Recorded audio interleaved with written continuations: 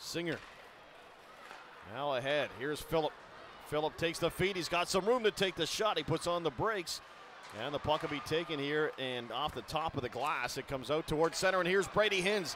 He was slashed, but still keeps on going in overtime. Hinz shoots, he scores!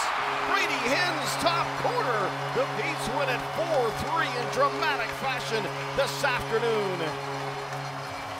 His second of the game is the game winner. And make it a 4-3 Peterborough final.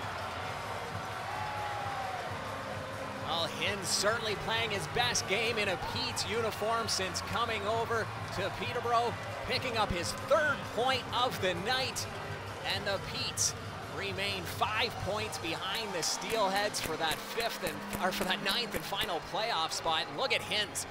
He had Robertson cutting down the side, looked over to him, hung onto the puck, outweighted the defenseman, and Hinz was just unbelievable, pulling the trigger on that one. He had the goaltender frozen. That will do it. The Petes will win it here this afternoon. A big one over the Ice Dogs. Your post-game show with Dan Malta coming up next. You're watching the OHL tonight here on YourTV.